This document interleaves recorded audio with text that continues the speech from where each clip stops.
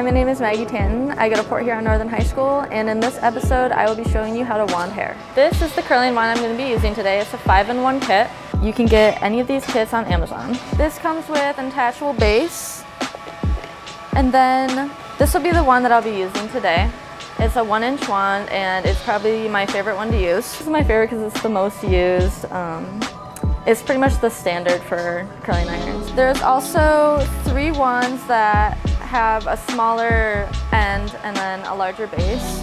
What these wands do is so that the curl at closer to the top of your head is wider, and then it gets narrower towards the bottom. And then it also comes with this one, which is pretty much just a narrow one all the way around. The first thing I'm going to do is spray her hair with this thermal spray. This is heat protectant spray, so it doesn't damage the hair when we use heat.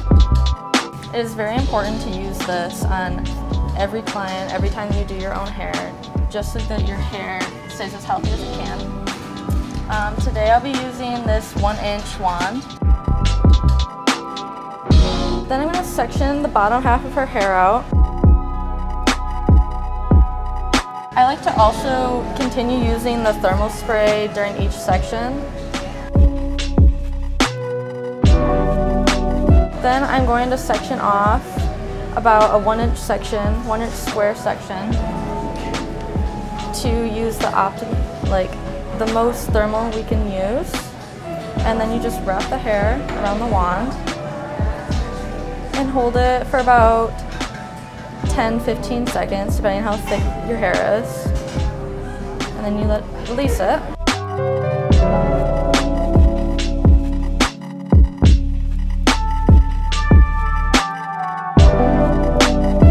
Then I'm going to be using hairspray to hold the curls.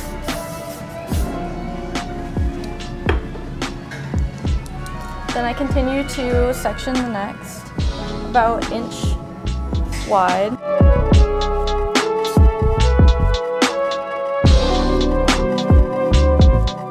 Apply more thermal spray.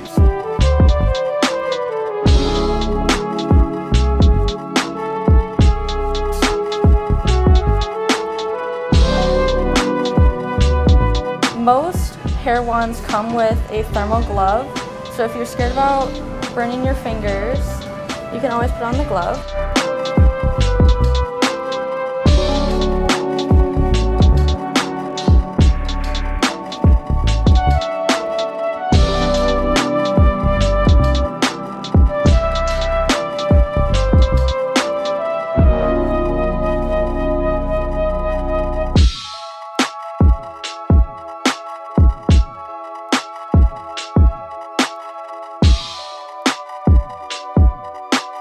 For a more bouncier curl, wrap the hair around entirely on the wand,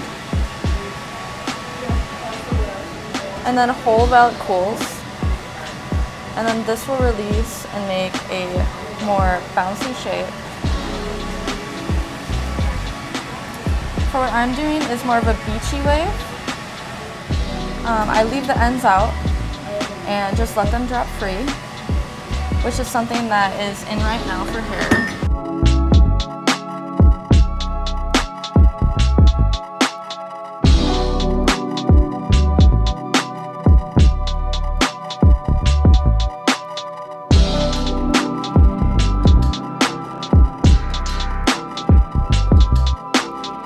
For the best looking curls, make sure that you wrap the hair away from the face.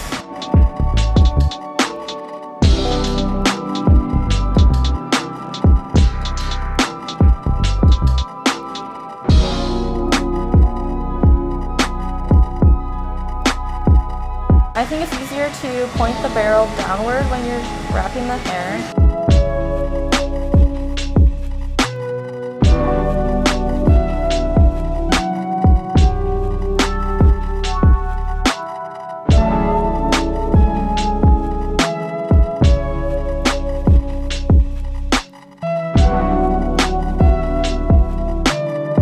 And then once I get to the middle, I switch and go the opposite way, so it's going away from her face on the other side.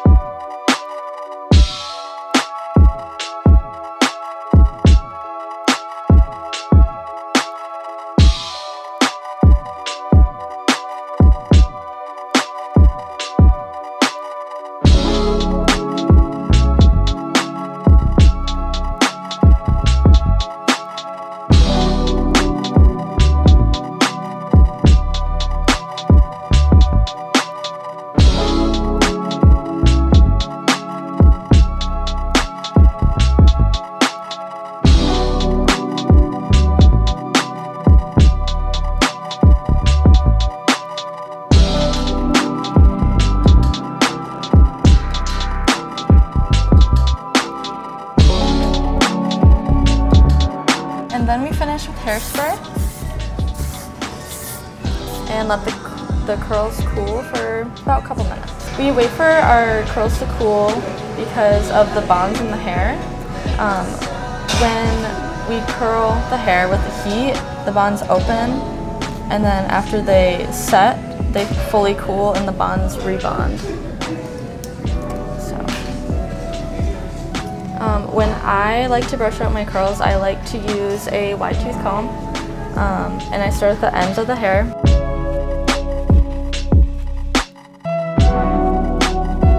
Then I work my way up.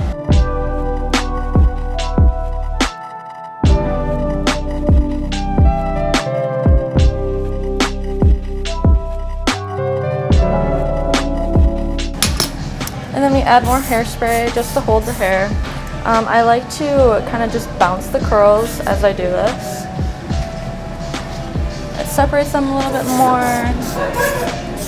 and adds a little bit more volume. And then I like to finish with a shine mist. This just makes the hair look shinier and prettier. And that's it. Thank you so much for watching this episode on how to wand hair. I will see you next time.